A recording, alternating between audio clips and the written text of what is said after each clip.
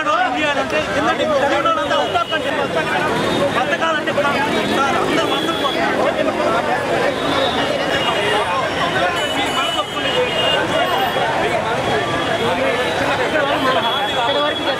ఇరవై 25,000 పైగా DSC students plus BEd వాళ్ళకి అవకాశం ఇచ్చారు. ఇంతమందికి అవకాశం ఇచ్చినప్పుడు ఇన్ని జాబులు కరెక్ట్గా వేయాలి. తాజాగా గంటా శ్రీనివాసరావు 438 ఉన్నాయని చెప్పాడు మన జిల్లాలో, కానీ 38 వేసాడు. ఎందుకు ఇలా వేసాడో మాకైతే అర్థం కావట్లేదు. ఏమన్నా ఉంటే వాళ్ళు చూసుకోవాలి, కానీ స్టూడెంట్స్ మీద ఇలాంటి ప్రభావం రుద్దడం ఎంతవరకు న్యాయం కాదు.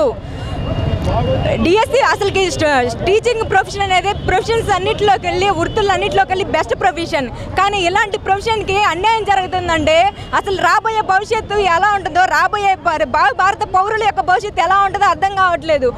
ఇప్పుడు 25,000 మంది స్టూడెంట్స్కి 38 పోస్టులు ఎంతవరకు న్యాయం అనేది మేము ఇక్కడ అడుగుతున్నాం. మాకు ఇక్కడ జవాబు చెప్పేవాళ్ళు ఎవరూ లేరు.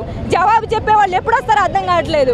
మా బతుకుల్లో వెలుపు నింపుతారని మా యొక్క పేరెంట్స్ ఎన్ని ఆశలతో ఉన్నారో మేము వేలు కోచింగ్లకి ఫీజులు కట్టేసి సంవత్సరాల తరబడి మేము ఇంకా ప్రిపేర్ అవుతా ఉంటే డిఎస్సి మీద ఆశలు పెట్టుకొని ఈరోజు 38 పోస్టులు ఇస్తే దానికి ఏంటని అర్థం మా ఆవేదన వ్యక్తం చేస్తున్నాం. దాదాపు రాష్ట్ర ప్రభుత్వం ప్రకటించింది 23,000 టీచర్ పోస్టులు ఖాళీగా ఉన్నాయని. ఆ 23,000 ఖాళీ టీచర్ పోస్టులతోటి మెగా డిఎస్సి విడుదల చేస్తామని చెప్పినటువంటి ప్రభుత్వం వాటన్నిటిని కూడా కుదించి దాదాపు 7,000 పోస్టులకి డిఎస్సి నోటిఫికేషన్ ఇచ్చింది. దాదాపు 4 సంవత్సరాల నుంచి లక్షలాది మంది నిరుద్యోగులు ఈ డిఎస్సి నోటిఫికేషన్ కోసం ఎదురు చూస్తూ ఉన్నారు. అట్లాంటి ఎదురు చూస్తున్న వాళ్ళ పట్ల ఈరోజు రాష్ట్ర ప్రభుత్వం అత్యంత దారుణంగా వ్యవహరించింది. దాదాపు లక్షల రూపాయలు ఖర్చు పెట్టి కోచింగ్ సెంటర్లో అట్లాంటి తల్లిదండ్రులకి దూరంగా ఉండి వాళ్ళు కోచింగ్ తీసుకుంటా ఉన్నారు. అటువంటి వారి ఆశలను వమ్మి చేసింది రాష్ట్ర ప్రభుత్వం.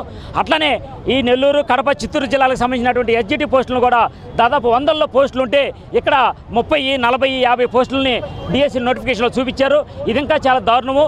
ఈ 3 జిల్లాల పట్ల రాష్ట్ర ప్రభుత్వానికి ఒక రకమైనటువంటి వివక్షత ఉందని చెప్పేసి మేము భావిస్తూ ఉన్నాం.